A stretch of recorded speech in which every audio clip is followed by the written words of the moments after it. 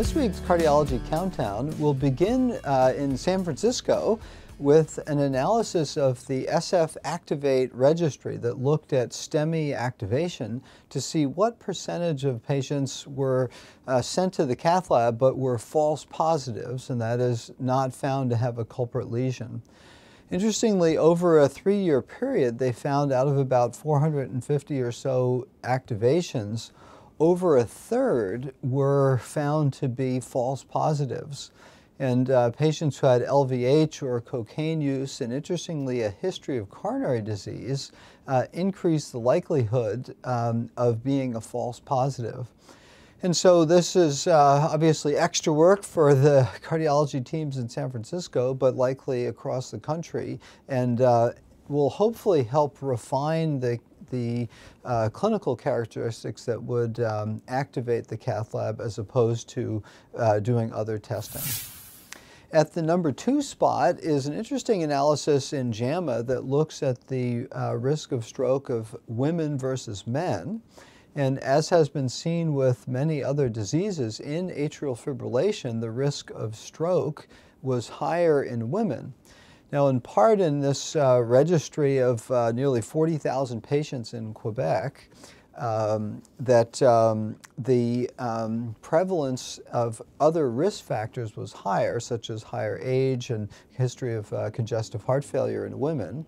But even when correcting for that, there was about a 14 or 15% higher risk of stroke in women.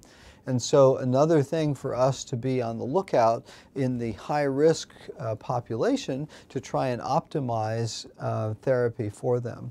And these findings were despite use of warfarin. And so as we consider the newer agents, could we have gender as part of a strategy that we keep in the back of our minds as to who are the high-risk patients?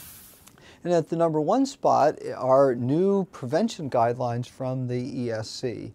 There's a very nice document with lots of color-coded tables that walks through everything from risk assessment, where they use the SCORE assessment, but recommend use of that clinical-based thing. Other biomarkers have all the evidence laid out for their support. And then all the therapies for long-term treatment. They adopt the target of less than 70 milligrams per deciliter for LDL for patients with established coronary or vascular disease, and then less than 100 for those who have multiple risk factors and known cardiovascular risk.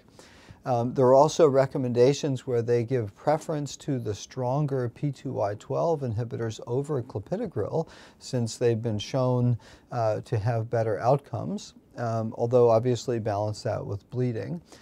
And then they get into a lot of the mechanics of how to provide preventive care and to set up systems to involve nurse practitioners and other healthcare professionals to help in the education, to a call to action for cardiologists to be preventive cardiologists and really work hard at all this. Obviously involve lifestyle interventions, encourage cardiac rehab when appropriate, and encourage governments to get involved in trying to help on the prevention side. So a really terrific guideline. Encourage everyone to take a look at it. So for this week's Cardiology Countdown, I'm Chris Cannon.